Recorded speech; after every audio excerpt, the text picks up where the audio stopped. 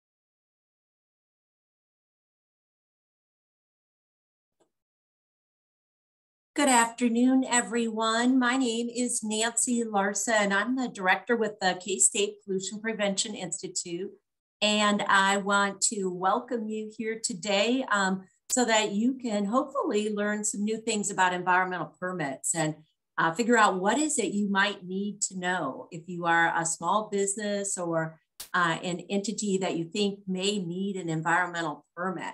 I want to thank the SBA and the SBDC, especially Marcia Stevens out of the Wichita office for inviting me to present this information today. I really appreciate it.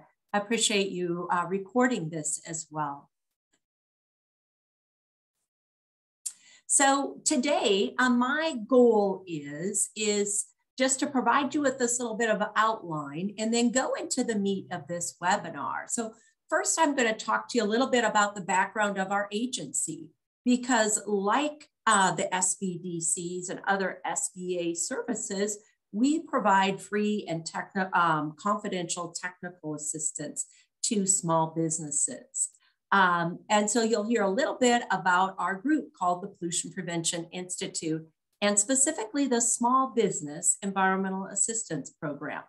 And then my real goal is regarding environmental permitting, is to give you some basic information to help you say, oh yes, I really need to look into that requirement and here's who I call. Or you could say, oh good, that probably doesn't apply to me. So help you figure that out as we go through the multiple potentials for environmental compliance and permitting. That's regard to air quality. We'll talk about hazardous waste. We'll talk about storm water, wastewaters, and tanks. And then you are welcome to use the chat function or raise your hand at any time if you have a question or if you would like a clarification on a point that I maybe mentioned in the webinar. I also want you to feel free to, if I mention a document or you've got a specific question, our contact information will come up several times on the various slides today. And so I want you to feel free to write that down. Then you can send an email and say, hey, Nancy, would you mind sending me that document? I'll be happy to send you a link to the document, or other resources that I think may pertain to you. So basically, we want to make sure we're giving you good resources today to help you feel more confident with environmental compliance and permitting. Also training, because if some of these aspects, if you do need an air quality permit, if you need a hazardous waste registration or a stormwater pollution prevention plan, there are some trainings required, and we have several free training resources on our website. They're very good for small businesses. Sometimes they don't apply to the larger businesses, but I at least want to make sure that you know where you can go for some help. All righty, so the first thing I'd like to do is we're going to use some poll questions today, and Corey is assisting me. And so Corey, if you want to launch poll question 1 and 2, we'll ask the audience to answer those.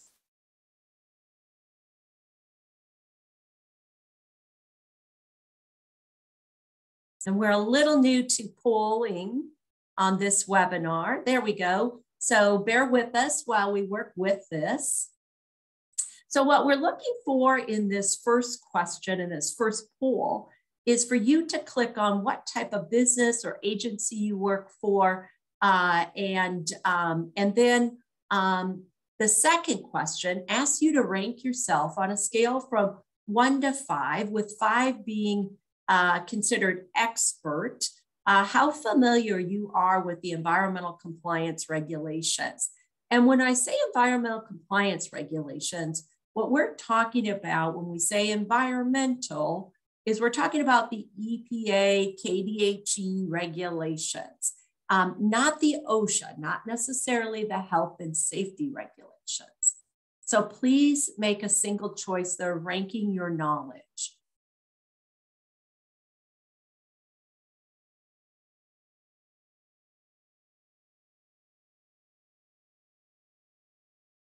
All right, and Corey, if you think people have voted, you can go ahead and show the results.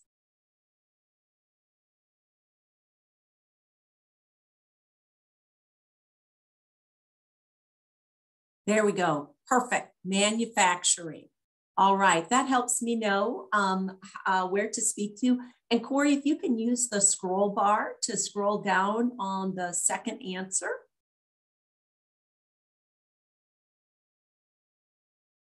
It's just on the right-hand frame of the poll. It'll allow you just to scroll down. Oops, and I think I'm able to do that. Okay, great.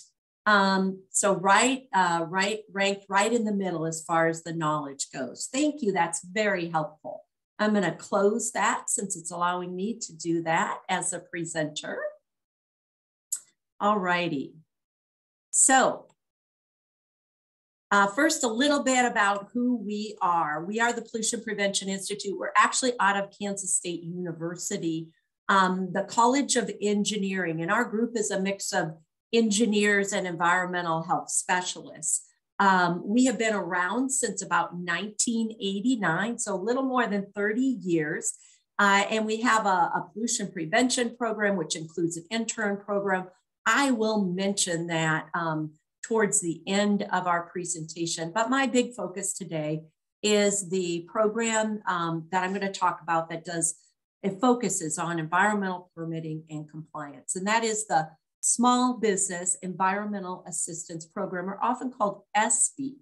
We have hosted the Kansas SB program since 1995, and it's actually mandated under the Clean Air Act amendments of 1990. This program is funded in part by the Kansas Department of Health and Environment. They are the regulatory authority in Kansas for EPA federal regulations, such as RCRA, Clean Air Act, and stormwater. They've got the primacy to be the arm that does the regulatory authority that comes in and does the inspection. So if you are going to see an inspector, you're usually going to see them from KDHE, or you hope you are, because you don't necessarily want to see the EPA inspectors. All right. With that said, this is our team across the state. We're small, but we've actually really grown quite a bit in the last couple of years. And so Lena and Arthur going left to right there, as well as on the far right-hand side, Jacob, they are all out of our Manhattan area. And so Jacob is brand new to our group, has the same last name as me, but no relation. And Linnell Ladd is in a Topeka office. I was hired as the director or to work out of a Wichita office. I've been the director for several years now. Allison works out of a Kansas City office, and Abby is our graphic artist. And I thank her for polishing my presentation here today. But some folks work out of their home, many work out of the main office. I work out of the K-State Research and Extension office here in Wichita. And so we work in a variety of programs, and you'll hear me reference the different specialists with regard to where our specialties are, our expertise with regard to the regulations.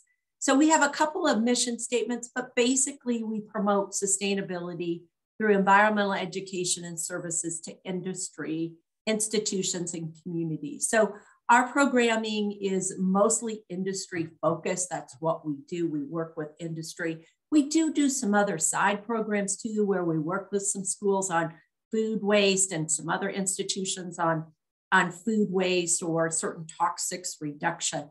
But mainly we work with industry and serving them. So I mentioned to you that the main program I want to talk to you about today is the Small Business Environmental Assistance Program. This is our environmental permitting and compliance program, funded, like I said, by KDHE. So we're kind of that non-regulatory arm of KDHE, where KDOL, Kansas Department of Labor, is the non-regulatory arm of OSHA, and will come in and do some of these free OSHA types of services for your facility.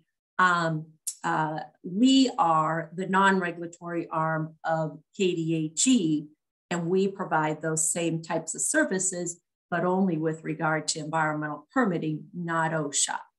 Our services are multimedia, meaning a lot of clients might call me because they've got a hazardous waste question.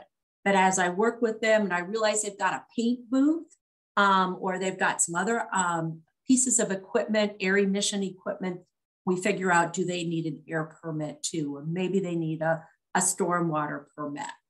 We also look to help them with suggestions on how they might improve their processes to save money. We're always trying to help small businesses save money. So we work with small, medium-sized businesses. Fewer than 100 employees is typically who we work with under this program. As I mentioned before, it is free. It is confidential. We do not report to KDHE who we go out to work with unless the client would like us to and gives us permission to do that. Many times the client wants us to talk to KDHE or kind of be the liaison between them and KDHE, because we talk the same regulatory language, and then we can come back to the small business and help them understand what the requirements are.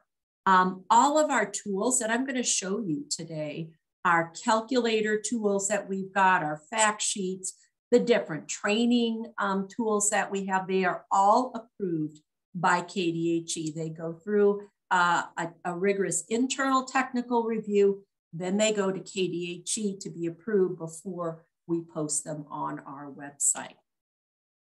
You can see our contact information there. There's our website, simply sbeep.org. We've got an 800 number, and you can email us too.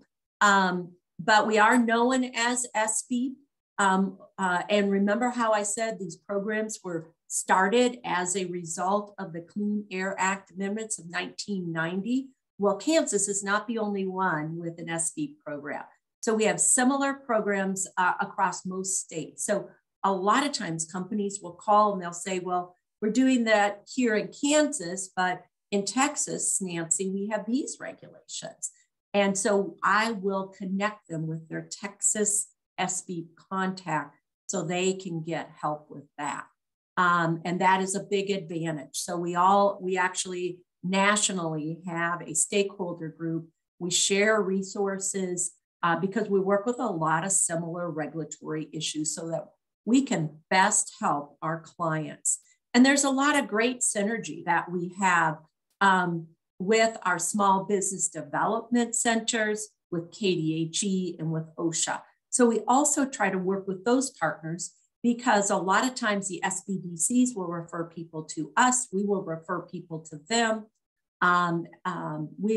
KDHE often refers people to us, and OSHA or KDOL also refer people. So my apologies for a lot of acronyms, but that is the environmental world there. I think you know most of those acronyms. I do want to share with you that this is our website here. And so on our website, it's really easy. You can just, I'll show that to you again in a second, but you can go in and ask a question from there. You can see that the way our site is set up, if you've got an air quality problem, you're able just to jump right on air quality, water quality, waste management. This is hazardous waste too. And then look at these other events. We have some shortcuts down here. Let's say you just need to know about storage tanks. So you can go to those shortcuts right there. But we have some featured compliance tools. So when we develop new tools, we not only put them under the specific area like air quality, but we also put them under featured compliance tools. We have a newsletter as well you can sign up for. They are just very short newsletters that then, if you're interested, will link you on to other resources. We often promote free trainings or upcoming regulatory trainings or even new regulations that we know are going to impact our clients. That is kind of the feature of what we call our Kansas eTips. So let's say you call us for some help. This is what the typical technical assistance looks like. First, you'll just be screened, unless you know who to ask for.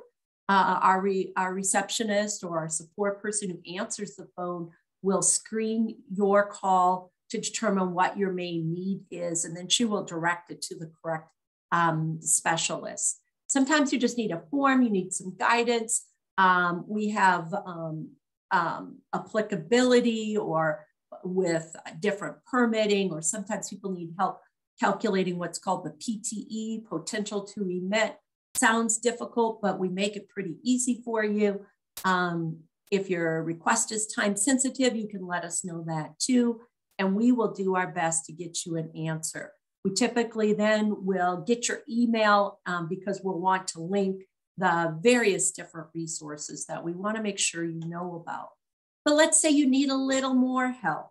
Then sometimes what we'll do is we'll meet with you either by Zoom or we'll set up an on-site visit, because we do several of these on-site visits each year where we'll literally do a walk through your facility, and we will help you, depending on what your focus of your question is, we'll always start to answer that question first and start in that area, but we will be happy to do a full walkthrough to help you identify some other compliance gaps or what we call opportunities.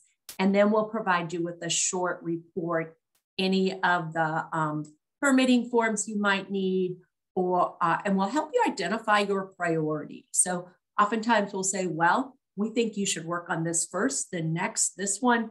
And then once you're done with those, start working on this other element, which might be the stormwater.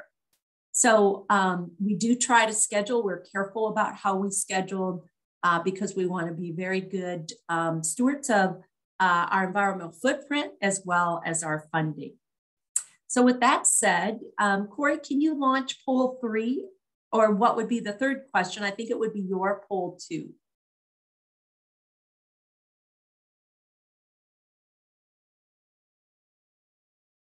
Great. And what I'd like folks to do here is just answer the first question.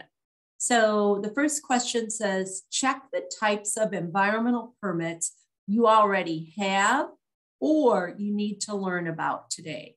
And you're able to check, you should be able to check as many boxes as you need to, all that apply.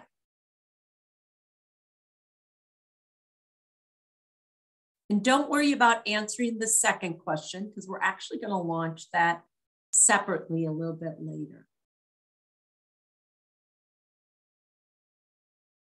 Okay, Corey, if you want to show the results.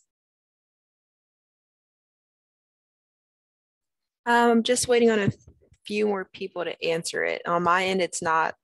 Okay, there we go. There, the answers are. Okay, great. Okay, cool. Thank you. That's perfect. All right, great. That helps me know where to focus. So air permitting, hazardous waste, wastewater. All righty. Thank you so much for that information.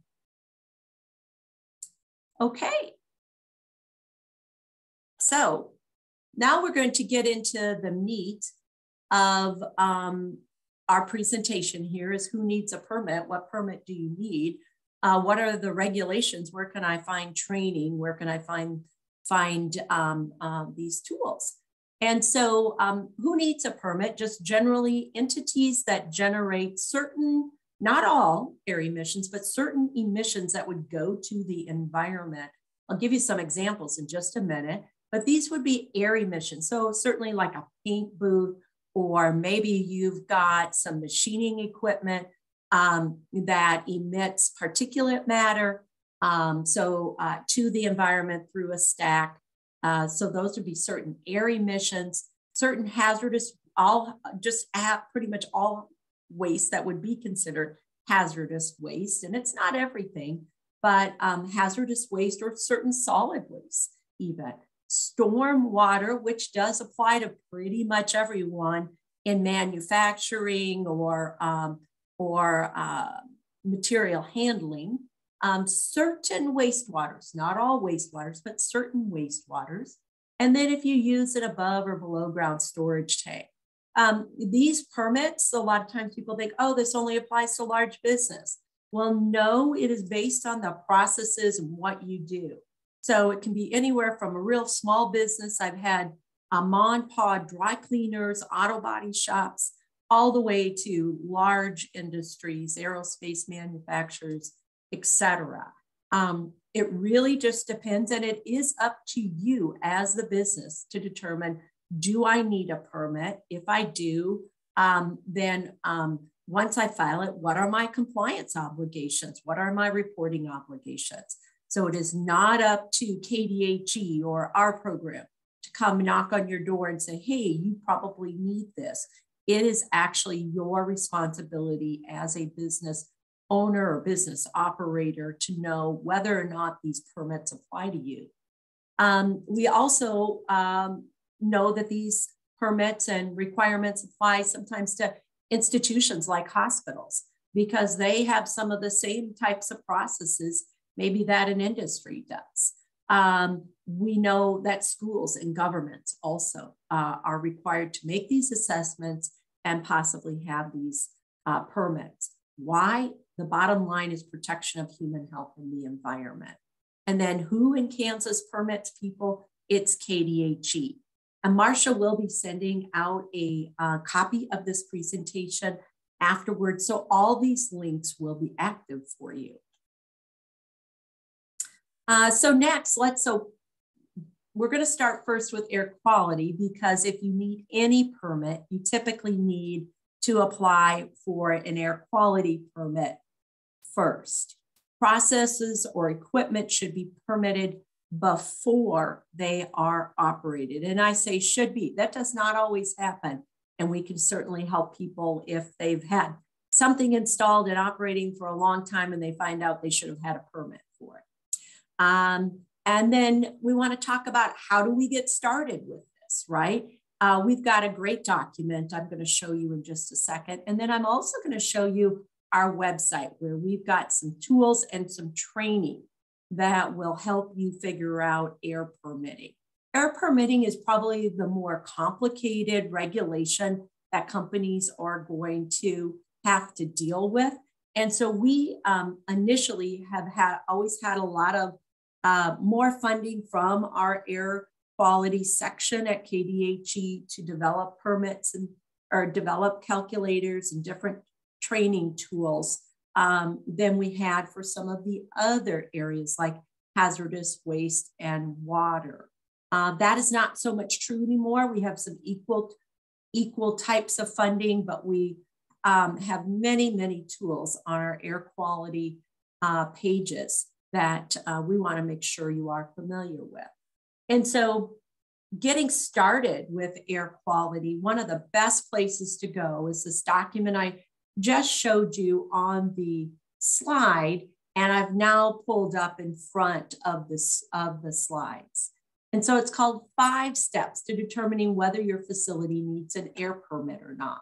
And so I'm going to go through this a little fast and generally, but then that gives you that idea, oh gosh, I need to look into this further. I maybe need to give SVEEP a call about this, or this doesn't really apply to me.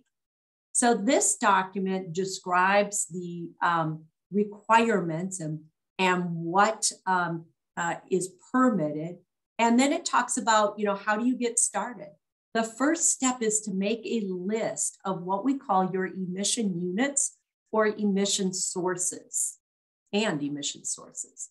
And so they can be any of these items that you see here, right? So one of your emission sources could be painting. Maybe you're welding. Maybe you've got degreasing tanks or degreasing processes. So solvent emissions, right? We've got what we call volatile organics and hazardous air pollutants that are regulated, that are emitted from these processes. Certain types of vents or valves. Abrasive blasting is something that emits particulate matter, and that has to be calculated. Fortunately, we have tools to calculate all these types of things. When we talk about burn-off ovens and we talk about cure ovens, not sure if that's on here or not, but a lot of times if you're painting coating, you've got to put something through a cure oven, and that is natural gas fired. And so we've got calculators to figure out, what are the nitrous oxides that come off of that, and do they meet the permit thresholds where I would actually need a permit for that cure oven. But just like many other things, is you figure out individually what needs a determination or on the emissions, and then you can add them up for your facility. That's what we call a facility-wide emission assessment.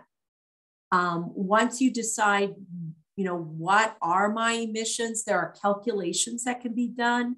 This handout gives you just some really simple, straightforward examples of how we do calculations for different types of material. But we do have Excel spreadsheet calculator tools that, if you put in the right information, will actually calculate everything for you. So then you take your results, and just like anything else, you compare them to what might be the permitting threshold. And remember, in air quality, where I said you need to look at this first, because these permits are actually certain things that you have to have in place before you actually start operating the process. So that's what we call a construction approval or construction permit. They should be in place before you're operating. And then we have these other permits that are called operating permits. This is more complicated than I would want to get into today. But what I do want to share with you is our website, which can help demystify some of these complicated issues with regard to air quality. So when you go to our website, looks like this, you hover over air quality. There are some really good training resources here. We've got, air permitting overviews, and then it goes through, what are some KDHE site inspections. We have this full curriculum here that introduces you to air permitting. I have a little bit of a slow internet connection, so my videos often do not show up, but trust me, the videos are all right here. We also have a YouTube site where all those videos are posted too. But the emission calculators that I mentioned to you are all under emission calculators. These, many of these do come with little tutorials. So painting and coating, welding, abrasive blasting, plasma and laser cutting, right? So if you're in manufacturing, machining, you may have plasma laser cutter equipment. This tool helps you walk through what data do I enter? And then when you enter the data at the end, you're able to see that the results in the summary, and it actually pops up and says, hey, you need a construction permit. You need an operating permit. So we have various tools here I won't go through necessarily, but do note that if you're in Johnson or Wyandotte County, you have some extra requirements related to certain emissions called volatile organic compounds. So I highly recommend that if you have a question about this, you do give us a call because we can kind of walk you through this, and it can be a little bit confusing. So do you need help calculating your emissions? Do you need help with the permit paperwork? I didn't go through that, but on our website, if you decide you need a permit, it's all linked. Everything is just linked right there to take you to KDHE's website so you can get a permit. If you have questions, I recommend that you call our hotline or email us. Linnell and Allison are our two air quality contacts, and you're welcome to ask for them by name. So hazardous waste is next because most facilities know whether or not they generate hazardous waste. That's pretty straightforward, but sometimes air quality is a little bit of a mystery. But with all the regulations and performance standards under hazardous waste, they are not always straightforward. So we want to introduce you to just some of these concepts and what you need to do if you think you generate hazardous waste and you don't already have a compliance program in place. So if you're a small business and you need some help with that, please feel free to call us. But basically in Kansas, across the United States, and under what's called the Resource Conservation Recovery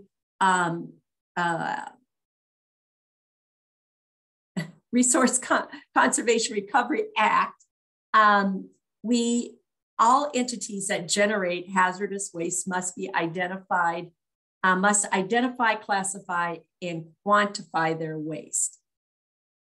The quantity of hazardous waste generated, sometimes what's stored on site or accumulated as well, that's what dictates a certain category that you fall into. The category you fall into dictates what your performance and registration standards are. KDHE Bureau of Waste Management is the group that regulates hazardous waste permits in Kansas. And in Kansas, we have 4 different categories. The four categories regulate waste starting at an amount generated at 55 pounds in a calendar month or less. That's 55 pounds. A lot of people, what is that? It's not a 55-gallon drum. No, 55-gallon drum can weigh 400 pounds. 55 pounds would be about a 5-gallon bucket, depending on the type of material that you have that is hazardous waste. So the size of the category dictates your requirement for notification. Most of these categories have to notice with provide a notification with one exception, and that's conditionally exempt small quantity generators. There's two different categories under this. One is for those who accumulate and one is for those who do not. But if you're a Kansas small quantity generator, large quantity generator, you have to get an EPID number in order to dispose of your waste. And in order to do that, you fill out what's called a notification of regulated waste activity. We get a lot of questions about this. A lot of times your vendor will help you with this, but you're signing all these forms. And so you also need to know what you are signing, what type of information is going on this permit registration, or what we call notification of regulated waste activity. It's very important because you're signing to say, yes, indeed, we have this waste. And this is how it needs to be managed. So all generators are required to be trained because they have to be able to determine, is this really a hazardous waste or not? We are very good at helping clients determine whether waste is hazardous or not, walking you through what we call a hazardous waste determination. And so if you need help with that, please feel free to call our hotline or email us. I am the hazardous waste contact in the office. And right now I am training Jacob on hazardous waste. So let me just show you a couple of things about our hazardous waste page, because we've kind of grouped some things under what we call waste management. And under waste management, we have a new program called Sustainable Material Management that works really with helping people eliminate problematic food or solid waste programs. Then we have a hazardous waste regulatory compliance program. That's mainly what we're talking about here. And I'll have you notice on these pages, you can click here to email us anytime. But we've got a hazardous waste handler training program right here. We have a compliance calendar we develop every year for KDHE. It helps you keep certain records and it gives you all kinds of tips. It's downloadable here. And then we have a training video, a short training video on container management, and one under development for hazardous waste determinations. So most of the assistance that we give under this is people calling our hotline or asking us to come out to their facility to help them figure out do I have hazardous waste, Nancy? What is it? What do I have to do now? How can I get rid of it? And please know that when you are I'm going to back up just a little bit. When you are in these categories, these lower two categories of conditionally exempt or Kansas small quantity generator, you have most communities, most counties have options that are lower cost options to get rid of your hazardous waste through an appointment with the Household Hazardous Waste Program. So if you'd like to know more about that, just give us a call. Take a break for a drink here. Okay, this next section talks about stormwater permits. So although this was not clicked as an area of concern in the poll earlier, I can tell you that manufacturing does need to have a stormwater permit. These are also called NPDESs, National Pollutant Discharge Emission Standard. And that's kind of the formal name for them, kind of a mouthful. So we call them stormwater permits for small businesses, and they're kind of this general category of stormwater permits. Some industry sectors like ready-mix concrete or other sectors are under specific stormwater requirements just because of their discharges. But these stormwater permits are required due to any regulated discharge of stormwater off from certain types of industrial activity. So even at a manufacturing facility where you've got things stored in the parking lot or out the back, out in the back. So maybe you work with a lot of metals and things, and metals are being stored out in the back. So these are categories that material handling, manufacturing, transportation, production. So even the stormwater running off your parking lot or hitting your material that's stored out the back, that is regulated stormwater and actually needs to be controlled and permitted. What I recommend is that you take a look at our guidance document that we have on our website called Stormwater from Industry Activity. It's a guide to general permitting, and it's got all kinds of links in here for getting you the information that you need. So most industries, even small businesses, will need to file for a stormwater permit. And this 2-page fact sheet is a good introductory guidance for what is needed. I've referenced then down here is that's kind of the first step, is filling out what's called a notice of intent. You might have heard it called an NOI before. So if you have all your material under cover, or you're not storing things outside in your parking lot, other than obviously your employees' cars that come and go, you may qualify for what's called a no exposure exemption. You still fill out a notice of intent, but you check the box that says you're applying for a no exposure. And you send that in. The cost is $60 a year. If you qualify for a no exposure, if that is accepted, then you do not have to take this second step. But for the most part, most industries do need to store things outside. And so they don't qualify for that no exposure. So they need to create a stormwater pollution prevention plan, or what's often is known as a SWP3. So there are templates from EPA available, and the one I have linked here is good, but it is a little more complicated than a lot of small businesses may need. We are in the midst of developing a Kansas-specific template so that you can download it and pretty much fill in certain blanks to personalize it for your facility. Arthur or Lena are the people to contact with regard to stormwater. They also are the people to contact with regard to wastewater permits.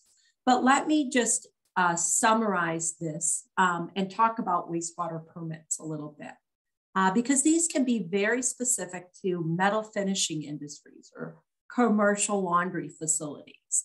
But at an industry or business, anything other than domestic sewage, so that's toilet water, sink water, kitchen water, anything other than that going down the drain, so your aqueous parts washer, or maybe you've got some other things that go down the drain periodically, they either require a permit or written approval from your what we call POTW or sewer authority. These programs are often considered a pre-treatment program. So if you're in Wichita, Kansas, you're working with the city of Wichita's pre-treatment program, and you also see an inspector once or twice a year, but they are issued by the local authority. If you are working rurally and your wastewater treatment plant can't handle your discharges, then you'll often deal with the state a regulatory authority, and I've linked that here. But it is a good idea, if you have questions about this, to contact your local plant first. And like I mentioned, Arthur and Lena in our office are the two regulatory experts in this area. So finally, I want to talk a little bit about storage tanks, because we have been able to developed quite a few resources, especially for underground storage tanks. This is regulated by the Bureau of Environmental Remediation. There are two different kinds of tanks, above ground and underground storage tanks. Above ground storage tanks are permitted annually if the size of the tank is 660 or greater. Underground storage tanks are permitted differently. And a lot of times we're going to find underground storage tanks, obviously, at convenience stores or gas stations. They hold petroleum products. Sometimes they hold solvents or other types of fuels. And like I said, they do require an annual registration. The two people in our office who work with this are Allison and Arthur. And let me just give you a little preview of from a water. First, I'll just, I'll go back here to our tanks page. And we have quite a bit on underground storage tanks. We actually have a compliance calendar that helps these groups know what kinds of records they need to keep when, what kinds of trainings are needed. We've got different types of videos here that help you. And we actually have them in several different languages too. Here's some information, very good guidance on above ground storage tanks, if that applies to you. Just toggling back to water quality. This is the NPDES page that I mentioned. Here's the handout I mentioned and some other information about some of our programming here. All righty. So with that said, looks like we've got just about 15 minutes left. And I'm just going to pause and see if, Corey, there are any questions that have come up. There are no questions in the chat right now. Okay, thank you, Corey. Mm-hmm. All right, as I kind of wrap it up here in the next few minutes, let me tell you what a typical technical assistance example might look like.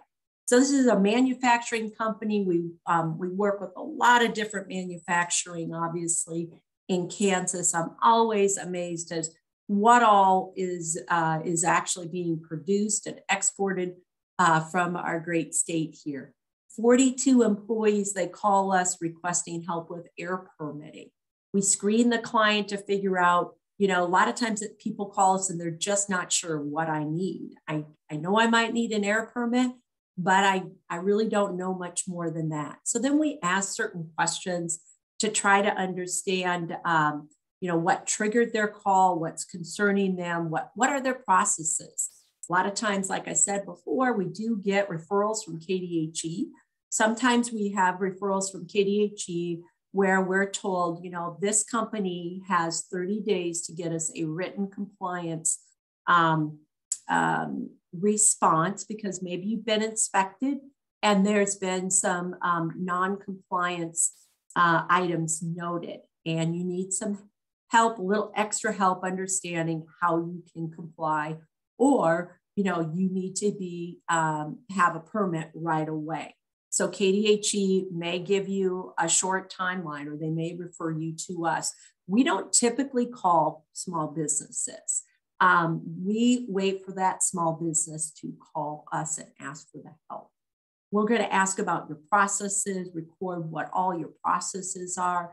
Do you have engines? Do you have generators? Are you blasting? Are you painting? Are you welding? And then we'll schedule an on-site visit and we'll help you figure out what kinds of things do you need to have ready so that when we come, we can be as efficient with your time and vice versa as possible. When we come to your facility, we will tour your facility. We'll do a wrap-up meeting. Sometimes we'll sit down with you and we'll teach you, you know, section 3 and 9 of the STS are the sections that you need to look at to get the information for certain calculator tools or hazardous waste determinations.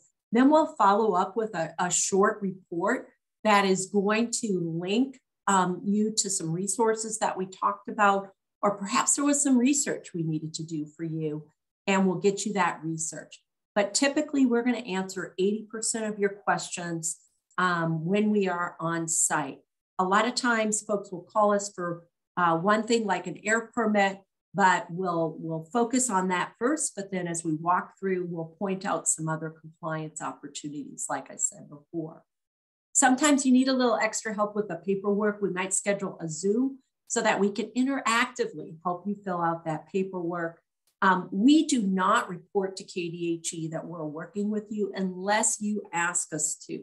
If you want us to do that, then we will be happy to do that, but we will ask for that in writing from you because our program is confidential. And then we will try to do a follow-up with you within a short period after. It's kind of a customer satisfaction survey, but we're also looking at, if you were recommended to change this process, or, make sure you've got container management in place. Did you do those things? Did you do the training? We're looking for what are the compliance rates? What are the maybe waste reduction rates based on recommendations that we may have made? And so I just want to mention this program. I want to introduce you to it. It's one other program that we have, and it tends to serve larger industries, but our services are also available to small entities. The pollution prevention program strives to help companies find ways to reduce waste or emissions at the source. So for example, let's say you've got a problematic waste stream. Maybe it's problematic because of the volume of waste that you have and then the cost to get rid of it. And maybe it's creating an extra regulatory burden for you. A lot of times that does happen. Our program will help you find ways to change the material, to change the process, or change the technology to reduce the waste at the source, to prevent it, basically. And then we'll also help you put a cost benefit to that as well as an environmental benefit. So how many pounds of solid waste were reduced? How many pounds of raw material were saved? What is how many dollars were saved? What are the metric tons of CO2 equivalents that we were reduced or prevented?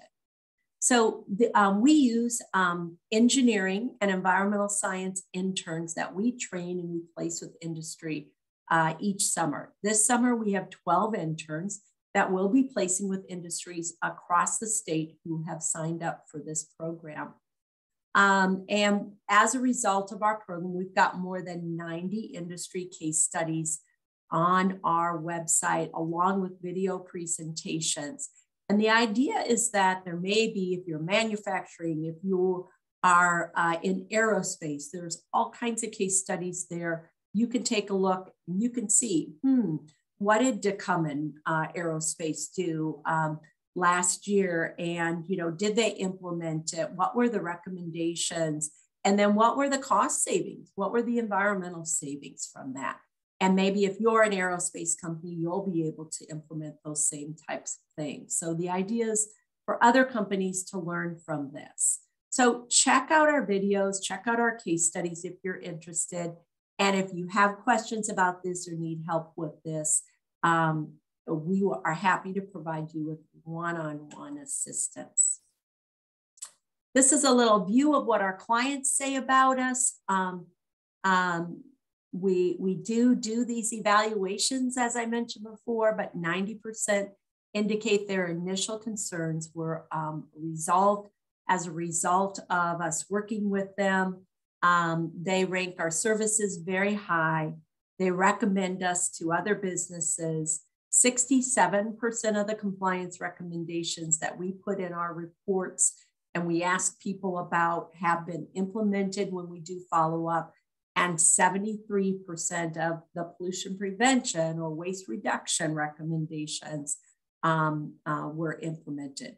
This is a result of evaluation study that we did last fall. So with that, I'll just wrap up with our contact information again.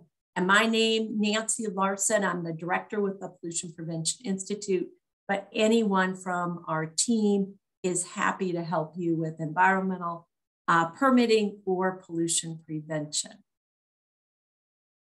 There are a few questions that I'm seeing that I can. Great. Okay, so the first one, someone asked, how soon are appointments available for a site visit? Right, so it kind of depends on which media. I've got a couple of site visits next week, but usually it's going to be anywhere from, we might be able to come out in 1 week, or if your problem isn't as immediate and we're going to be in the area in 3 weeks, we might schedule it with that. So we'll also take a look at how much travel there is, what other types of things we might need to do, and then who needs to do it. So anywhere from 1 to 3 weeks. Okay, I think that kind of maybe answered the next question. Someone asked, how far in advance does it take for an on-site visit? Mm-hmm. And what you'll do is you'll just contact us and say, hey, Nancy, here's my main questions. I'd like you to do a walkthrough to, sometimes people just, especially new businesses, can you do a walkthrough to help us understand, do we have anything that applies to us? We're not sure. And so we're happy to do that. So the first step is just to email or call us. We'll send you what's called a pre-assessment form. It's just a little 1-page, 2-sided document that asks you, what are you concerned about? How many employees do you have? Who's the contact, the address, that type of thing. And then it gives us permission to come to your site. We actually ask you to sign the back, giving us permission to come on site. Cool. And then the last question was, is using acrylic paint for crafts the paint and coating process? Yeah, so usually if you're talking about using it for crafts, like which would be an art business, right? That type of thing is what I'm kind of assuming. It all depends on how also you are applying it. So a lot of times in that case, you might be applying it with a brush. But if you're doing any kind of a spray painting, that's when we all have a lot of aerosols that might volatilize. And that's when, and if you're doing any kind of volume, then that's when you need to account for your air emissions. The other part of that is we would just need to look at the SDSs related to those paints. And we can do that, by email sometimes for you too, just to make sure that there aren't certain things in those paints that would be considered hazardous waste if you had either excess paint that you needed to get rid of, or you had solvent you needed to clean your equipment in and then dispose of. All right, those were the only questions in the chat, so I think we're good on that. Great. I think that we did not do that last poll. Would you mind putting that last poll up, Corey? Yes. Thank you.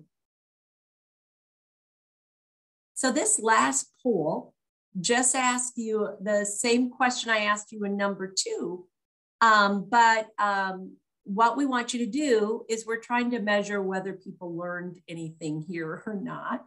And so using the same scale that you used earlier from 1 to 5, rank, what you learned today, how familiar you are with compliance regulations. So we're hoping that you were able to learn some today and that you're feeling a little more confident about where you can go for help.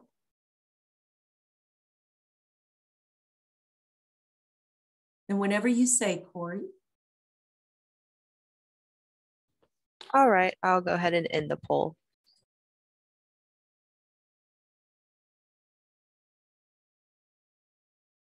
Great.